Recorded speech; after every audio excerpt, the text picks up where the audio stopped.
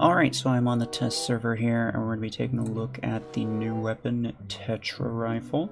So here are the stats right here. It's basically a legendary long arm, has 4 shots, except the last shot deals a lot of extra damage if you hit all the previous shots. That type of damage mechanic is kind of interesting, but it doesn't really fit a sniper necessarily, and also just classically weapons that follow this type of burst damage pattern don't tend to do very well.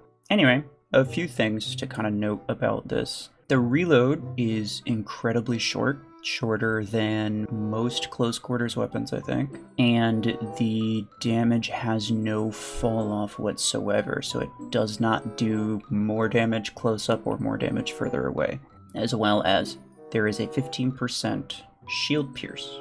This damage multiplier is the percent extra damage that your last shot deals per shot that you hit.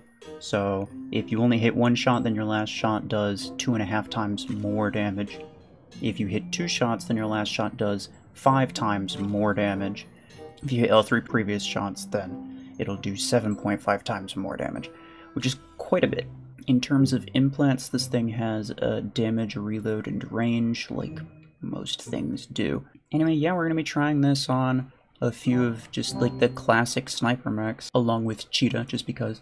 Okay, so this is not necessarily a great sniper map, just in general, but it's fine. I don't have a lot of experience with this weapon. I've been trying not to use it too much, just so I can get a better first impression, but I have used it a little bit, and it seems interesting. See, that's an issue I've been getting a lot. I don't know what that is. When the last shot just does no damage, basically. Did I hit his mod or something? Is that what happened? There we go. Okay, he's dead. I'm probably... Oh, maybe not. Oh, I'm gonna be dead, though. Ah, that's what it is. Yeah. It's the galvanical. So because the last shot has a damage multiplier, that counts as extra damage, which means I'm screwed. Alright, here's an actual sniper map. Use it on Eclipse. And yeah, so what I learned from the last match is that, unfortunately, in a lot of cases, your last shot's going to be mostly blocked by a galvanical. There is a 15% shield pierce, and I'm pretty sure that does actually go through the galvanical, which is technically a shield. But that's 15%. Once again, it's not very much. Like it's not enough said. That last shot's pretty good damage though. So I mean, like all other snipers, yeah, very much suffers against mods. Good damage, but just not the best. And I'm not sure if I like that or if I don't like that. Because, like, from one perspective, yeah, obviously you don't want it to be crap, but from another perspective, I kind of also don't want it to completely outshine all other sniper weapons. And I'm not really sure that it does at the moment.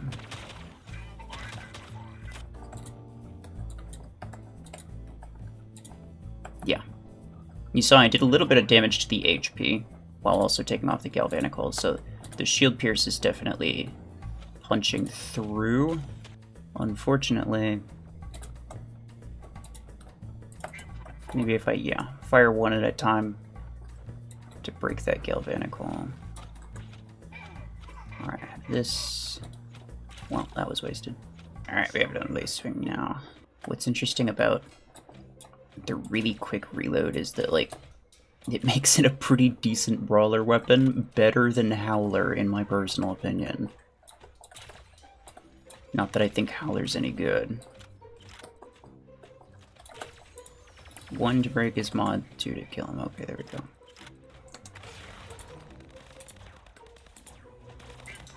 Okay, kill him. Yeah, the problem with this is that, like, you need to be able to hit all of your previous shots in order to do good damage, which is not always easy, but at least it rewards good aim.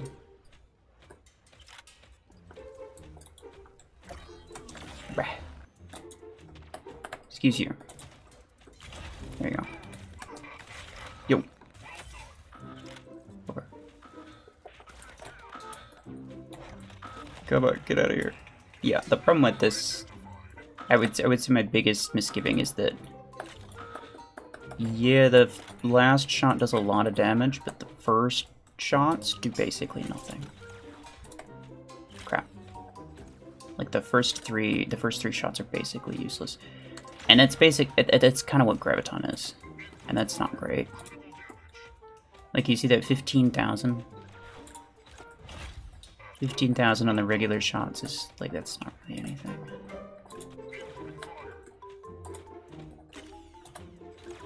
Yeah, I have to spend one to get his. There we go. This dude, you really have to stagger the shots. I think before I didn't really realize that Galvanic Hole would stop the last shot, so it wasn't staggering them. Alright, so we have it on Hemlock now. My theory is that possibly we can lock one guy down and then fire at another guy to kind of trigger it, or to build up the damage boost, I should say, and then fire the boosted damage at somebody else.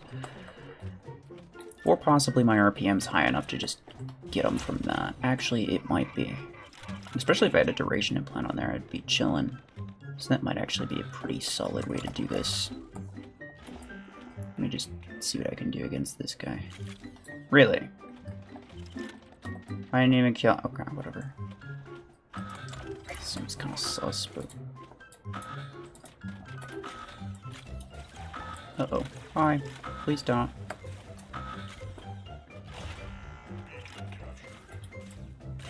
Come on. Yeah, see, the problem is, yep. Again, it's the same issue that Graviton Beam has, where you have to be hitting all of your other shots in order for it to be doing anything. And that's just not a great system most of the time.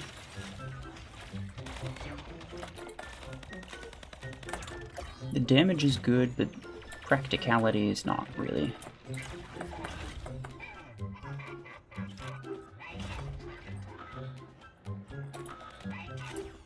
Come on, you little nerd. Oh, hi. I was talking to your friend, by the way. Not you. Uh-oh. Yeah, I saw that coming.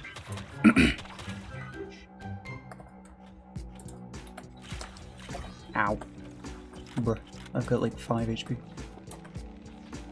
Okay. I think I can charge it on a resurrecting Deathwalker, which is interesting. What you cannot do, though, is you can't charge it on a Aegis Dome. Even though you're dealing damage to the Aegis Dome, it does not actually count. Alright, so now for the ultimate test, which of course is Orion. Orion is the sniper mech of sniper mechs. Oop. If I could aim, that'd be great. Unfortunately, I don't think it's going to matter that much. The extra shield pierce from the ability really going to help me out here.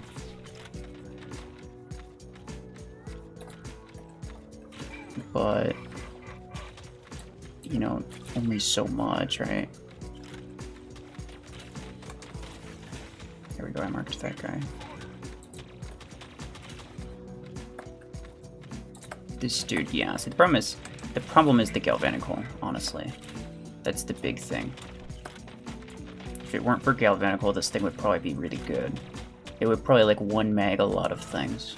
And so maybe it would 1-mag a lot of things if you don't deal with Galvanic Hole super often. But if you do, then you're kind of screwed. Oh, great. Bruh. What is this? Can't even escape it on test server. Alright, so yeah, those are kind of my thoughts on Tetra Rifle. Maybe I'll end up liking it more or less when it hits the live server, I'm not really sure.